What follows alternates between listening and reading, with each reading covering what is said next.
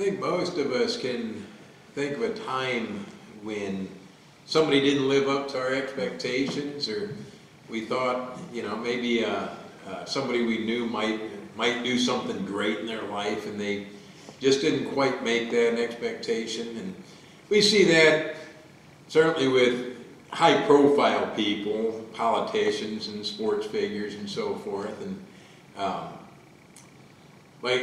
think about how that felt when you realize, this person's just not who I thought they were. And I bring that up because this is a realization that happened to Jesus on his final week. People had this great expectation of him. And his final week began with a great procession with great expectations. So the Sunday before Easter is known as Palm Sunday. And it's the day that Jesus rode into Jerusalem on a donkey. We know this is the triumphal entry. Certainly you've heard this story, haven't you? Yes. How about you kids? You heard this story? Well, if you haven't, you will today. See, in Jesus' time, the day we call Easter was the day the Jews celebrated Passover. And the Passover celebration went way back in time to Moses' day, as one of the plagues that was brought on the Egyptians was angel of death coming and taking away the firstborn. And so the Jewish people killed a lamb, and they put the blood on the doorpost so that the angel of death would pass over them. And so for many generations, they'd celebrated Passover every year in memorial of that. And there were certain religious festivals that were celebrated in the city of Jerusalem. Passover was one of them. There was also a cultural expectation to arrive in Jerusalem 7 days early for a celebration. The reason for that is it took 7 days to become ceremonially clean if you somehow became unclean. And so they would get there early. They would get there 7 days early. So this is the background. So Jesus and his disciples went to Jerusalem to celebrate the Passover. So here it is, Matthew 21, verses 1 through 11. As they approached Jerusalem and came to Bethphage on the Mount of Olives, Jesus sent 2 disciples, saying to them, "Go to the village ahead of you, and at once you will find a donkey tied there with her colt by her. Untie them and bring them to me. If anyone says anything to you, say the Lord needs them, and he will send them right away." This took place to fulfill what was spoken through the prophet. "Say to daughter of Zion, see your king comes to you, gentle and riding on a donkey, and on a colt, the foal of a donkey." The disciples went and did as Jesus had instructed them. They brought the donkey and the colt and placed their cloaks on them for Jesus to sit on. I want you to imagine this scene as Jesus rode into Jerusalem.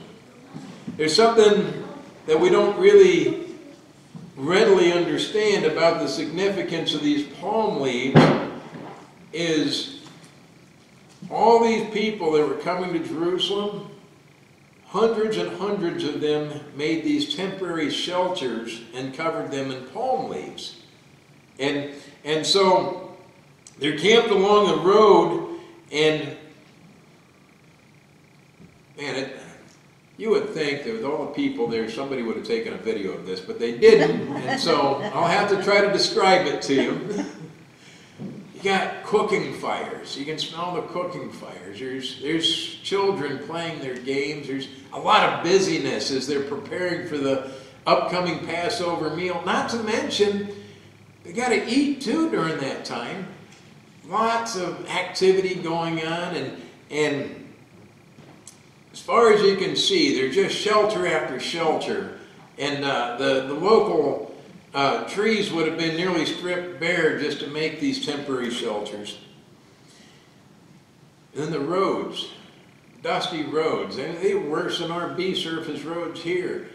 And partly what made them worse is animals shared them as well without street sweepers. And so it was a lot of activity, a lot of sights, a lot of smells going on. Now Jesus had been to Jerusalem several times before at Passover, but this time he rode in on a donkey while his followers cheered for him. And as he grew closer to the city, people began to shout louder and louder, and so much so that the people in the city started hearing it. And then they started covering the ground for him to walk on, covering this dirty ground, and they were using palm leaves, and some of them were even using their own clothing. Now think about this. Their clothes before modern day manufacturing took days to make one article of clothing. They were literally laying some of their most valuable possessions down for Jesus to ride in on. And something that kind of caught my eye, this donkey that he rode in on, never been ridden before, has all this commotion going on, and it didn't get spooked. I don't know if you've ever ridden a horse that had not been ridden before, but can't say for a donkey. I can tell you a horse sure wasn't going to put up for that kind of commotion.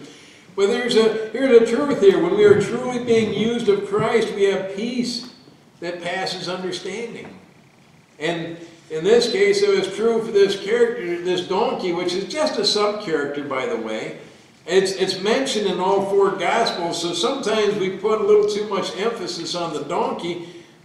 But see, there was a symbolism that the original readers would have understood, the original hearers of this. First, the donkey fulfilled a prophecy found in Zechariah 9 rather. But see, also in ancient times, a king of war would ride a horse, while a king of peace would ride a donkey. And here's where things initially start getting a little different than what was expected, because the people of Israel had great expectations that a king would arise to free them from the Romans. I mean, they weren't all bad, the Romans, other than, maybe the oppressive way they treated them, or the unfair tax system, or, they might have had those things against the Romans, I suppose, but also because of the way they were treated, there were occasional short-lived uprisings, and the Romans were very good at quelling these uprisings in a hurry. But what the people wanted and expected was a warrior king. That was the expectation. And the crowds paid homage to what they expected as a warrior king by laying down palm branches and even articles of clothing. And they shouted, "Hosanna! Hosanna to the Son of David! Blessed is he who comes in the name of the Lord! Hosanna in the highest!" Do you know what Hosanna means? Anybody know?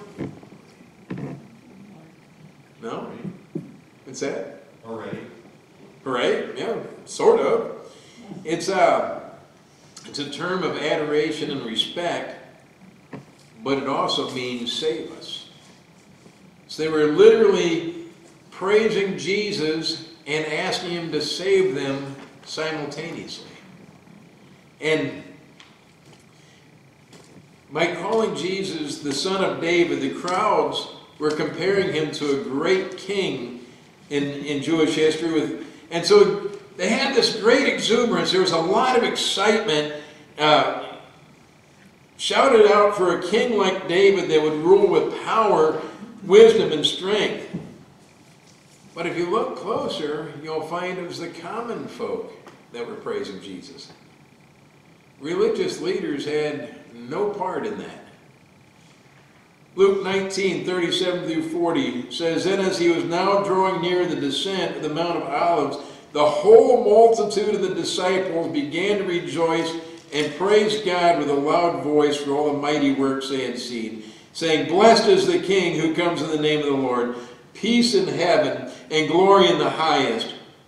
And some of the Pharisees called to him from the crowd, "Teacher, rebuke your disciples." But he answered and said to them, "I tell you that if these should keep silent, the stones would immediately cry out."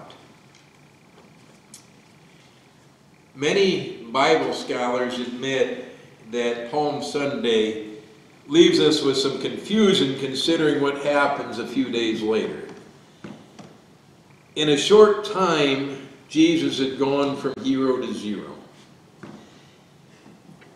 What happened from Sunday to Friday that changed the crowd's minds so much? Did you ever listen to Paul Harvey's The Rest of the Story? I used to love listening to that on the radio. To understand what happened that changed Jesus' reputation so quickly, we need to use both scripture and historical reference. Looking at historical evidence, we find there were 2 processions into Jerusalem, most likely the day Jesus rode in on a donkey. There were 2 processions with one big decision.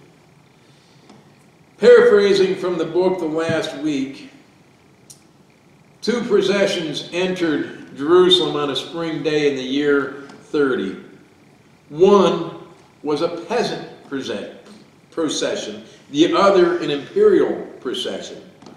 From the east, Jesus rode a donkey down the Mount of Olives, cheered by his followers. Jesus was from the peasant village Nazareth.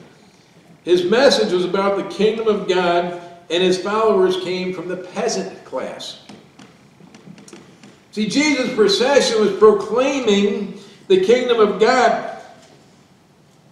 But on the other side of the city, from the west, Pontius Pilate, the Roman governor, entered Jerusalem at the head of a column of imperial and cavalry and soldiers. Pilate's procession proclaimed the power of empire. This was, in their day, a magnificent military parade. The 2 processions embody the central conflict of the week that led to Jesus' crucifixion. See, Pilate's military procession, his big parade, was a demonstration of both Roman imperial power and Roman imperial theology. In Roman theology, Caesar was considered to be the Son of God. Now that's an interesting thing when we start to realize there's 2 very different things going on. The mission of the troops with Pilate was to reinforce the Roman garrison. This was in the event of an uprising. So it was practice that the governor would enter into Jerusalem at times of festivals in case any trouble breaks out. Now, man, I don't know if you can really envision what this must have looked like. Roman soldiers, the strongest, best trained military in the world at that time. They had the best armor. They only knew how to fight forward. They could never retreat. They were an impressive, elite group of soldiers here. So as they entered in, their leather armor, their gold eagles up on staffs, they would have been shined up, walking in perfect unison. It would have been possibly awe-inspiring, possibly terrifying, certainly a sight to behold. And this was this procession coming in on the other side of Jerusalem.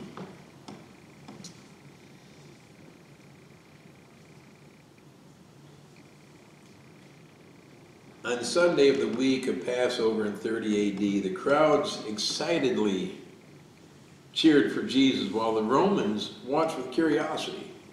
They're looking for a possible uprising, and so he would have had their attention with all the noise going on.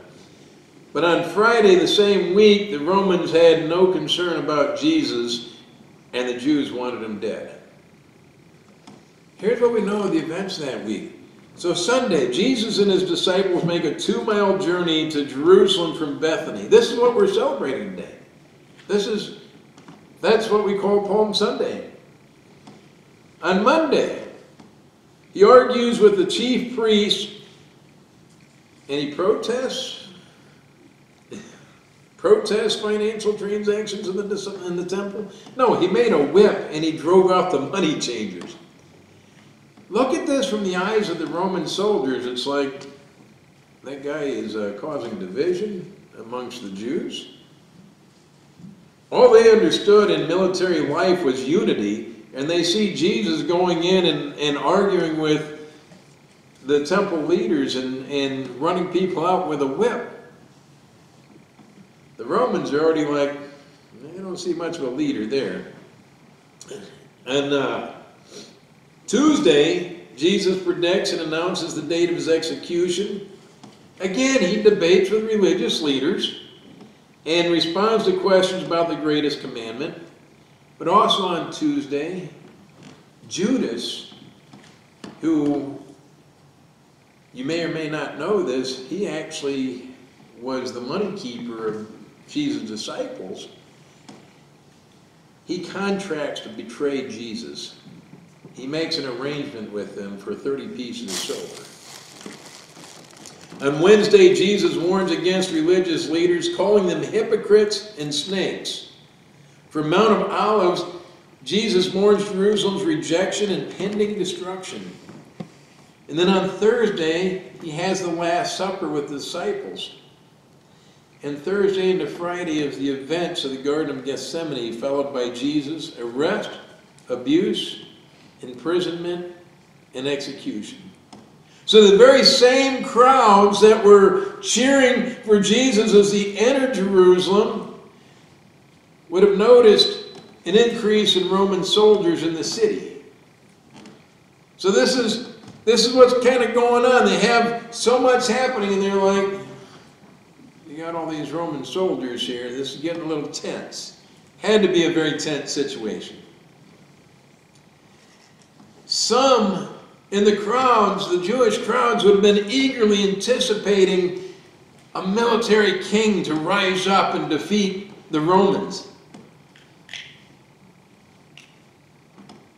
Others would have been terrified at the thought of conflict breaking out. Fortunately, most of us have never been in a war zone, never been in some place where a lot of rioting is going on, so we don't really fully understand that, but we can envision it. But to the Jewish leaders had their own concerns about Jesus, upsetting their positions and livelihood. See, the Romans allowed the Jewish religion to continue on. And in the sake of peace, they gave the Jewish leaders a lot of latitude. So they really lived a pretty cushy life within the Roman reign. And so for them, here Jesus is, he's possibly upsetting what they've got going on here. It's like, you know, this guy's going to make it hard on us.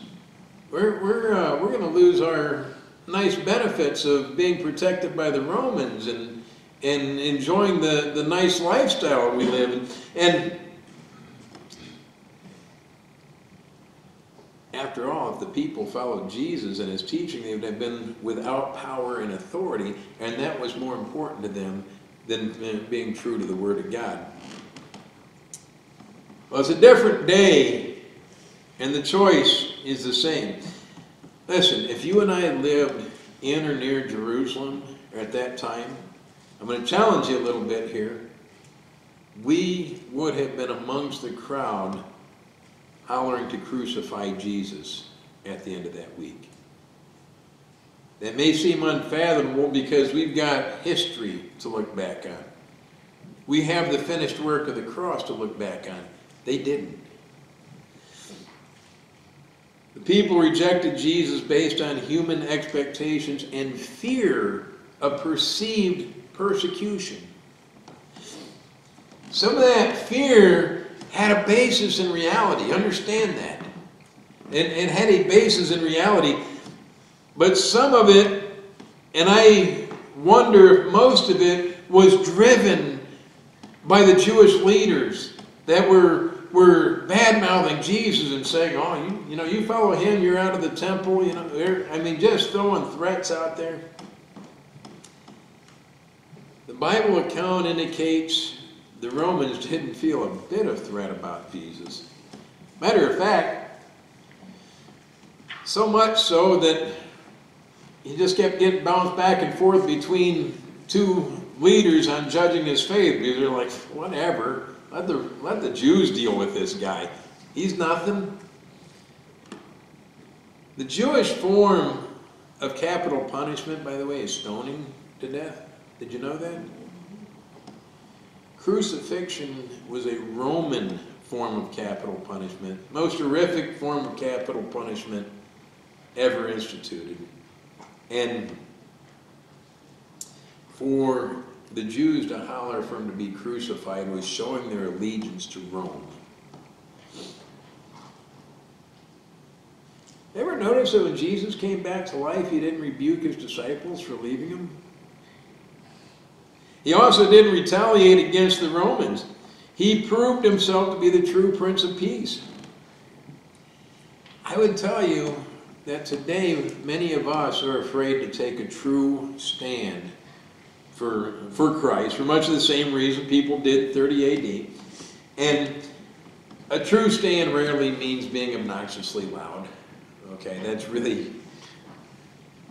You ever have a time when you were like, not sure if you should admit you're a Christian, you're among certain people or whatever? You ever have any situations like that? Maybe, maybe not. I know I did.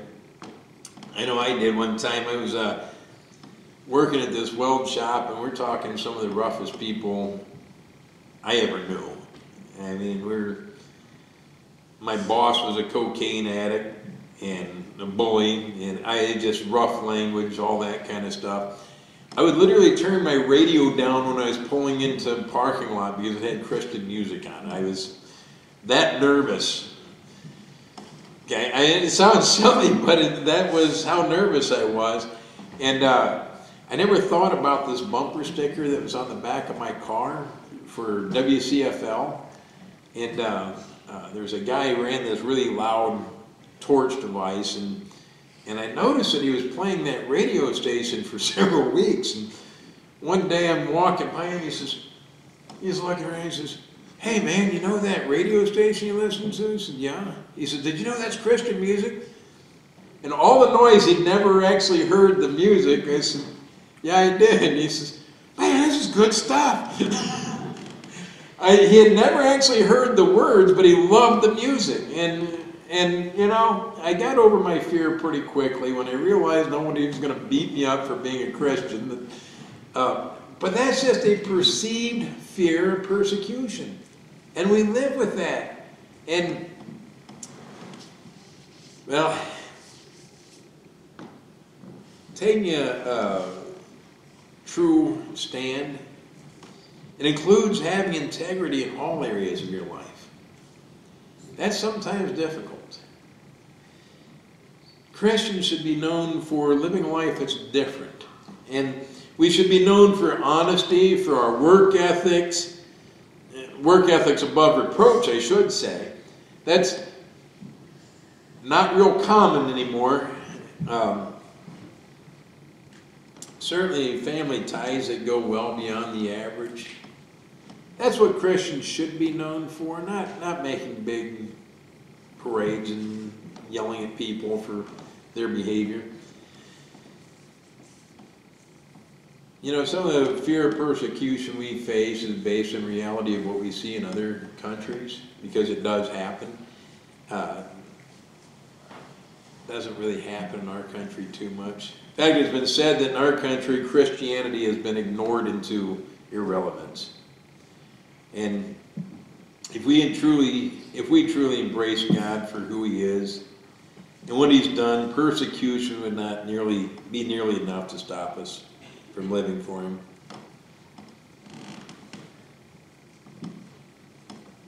I can't adequately describe what crucifixion was like. I can give you some overviews, and it was horrible. And when you learn about it, you understand why some cultures are like, you have a cross as a symbol. It was for the condemned. Sometimes they were scourged. That was the case of Jesus. A special type of whip that would literally rip flesh right off of them. Most likely, when we see pictures of him carrying a cross, that's probably not historically accurate. Most likely the upright post was already in the ground, but he was nailed to a cross beam that weighed roughly 100 pounds. Well, actually, he wouldn't have been nailed at that point. He would have been forced to carry it, though, after having been whipped. What a horrible, horrible start to a death. Then he was nailed to a cross. Crucifixion is very slow, painful, because you're slowly suffocating while you're hanging there. And so they would have to push themselves up to take more than just a shallow breath. And so with his feet nailed to the cross, he's pushing against that. They were stripped completely naked to create as much shame as possible. This is what Jesus knew he was facing before he went to the cross. When we read that he prayed with great anguish, it's understood this wasn't a private execution either. This was fully public, and people had seen it multiples of times. It happened commonly in the Roman culture. Here's the thing. I wanted to talk a little more about this, and I'm going to now that I just say it. Jesus spent a night in prison before he was punished. Did you ever think about the 3 men on the cross that was with him? Or the 2 men, rather, that was with him? There were 2 robbers that were being crucified at the same time. And one of them asked Jesus to remember him. Did you catch that? Where did they hear about Jesus? I'll tell you, I think it was when he was in prison with them the night before. Fully knowing what he was facing, he still preached, tried to reach a couple more.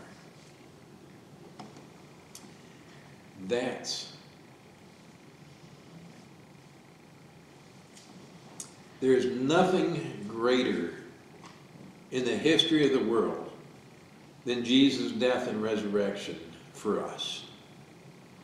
And we can't minimize it. We can't just say, oh yeah, that was a historical event. So here's what I would ask. Are you living to please and embrace the powers of this world, or are you living for the kingdom of God? That's my big question from this message. When you think about being a Christian, do you live in fear of perceived persecution? Or do you say, ain't nothing they can do to me that's going to change it? As we go through this week before celebrating the greatest event in the history of mankind, which is the resurrection of Christ, consider if your actions are shouting, "Hail Jesus," or "Nail Jesus." Think about that as you go through your day. And it doesn't matter what your past mistakes have been. The resurrected Christ is willing to love and forgive you. And the choice is yours to make. Amen? Lord, we truly cannot thank you enough for what you've done, sending your Son down for us to pay for our sins in a horrible way, but Lord, with absolute love and compassion for us at the same time. God, as we progress through this week, I ask that our hearts and minds would be focused on what it means when we see a cross, Lord, that we would focus on what that really means for us and the freedom, the salvation we enjoy because of it. In Jesus' name, amen.